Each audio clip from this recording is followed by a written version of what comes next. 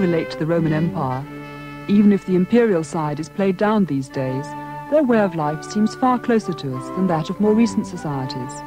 They had roads, magnificent public buildings, central heating and drains, literature and art, theatre and sport.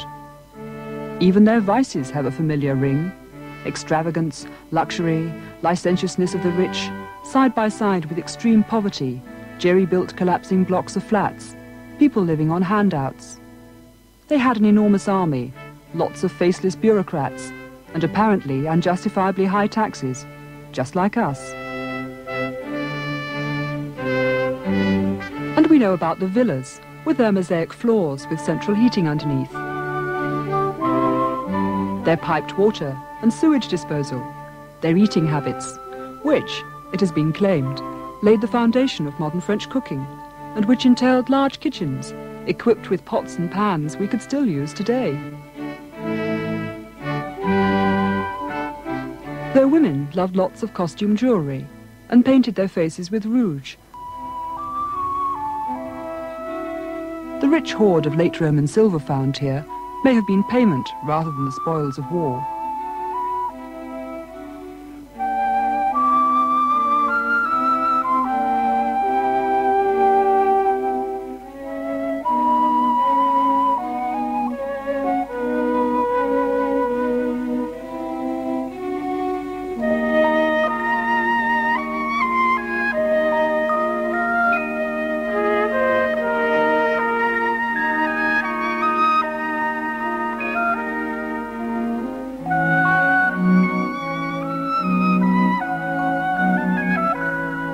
The way some objects seem to have been cut up suggests they were valued more as barter currency than as beautiful works of art.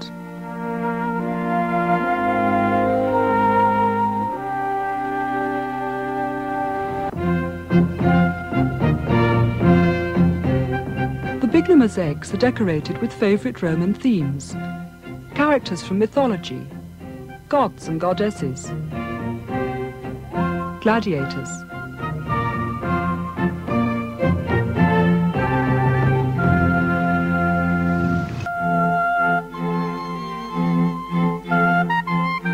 Some of these skills and ideas may have been kept alive in Ireland or Scotland, though Wales and the west of Britain are just as likely a source.